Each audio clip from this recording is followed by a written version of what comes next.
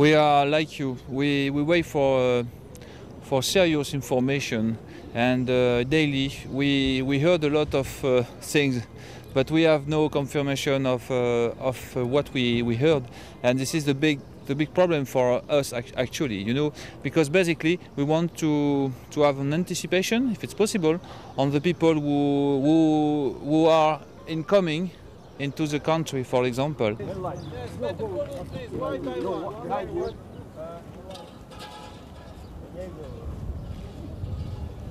Yesterday is not happy at all.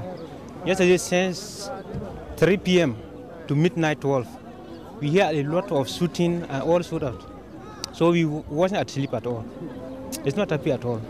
Now I am feeling free to be a Tunis.